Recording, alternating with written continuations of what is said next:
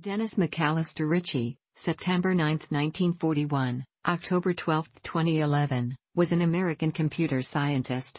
He created the C programming language and, with longtime colleague Ken Thompson, the Unix operating system and B programming language. Ritchie and Thompson were awarded the Turing Award from the ACM in 1983, the Hamming Medal from the IEEE in 1990 and the National Medal of Technology from President Bill Clinton in 1999. Ritchie was the head of Lucent Technologies' System Software Research Department when he retired in 2007.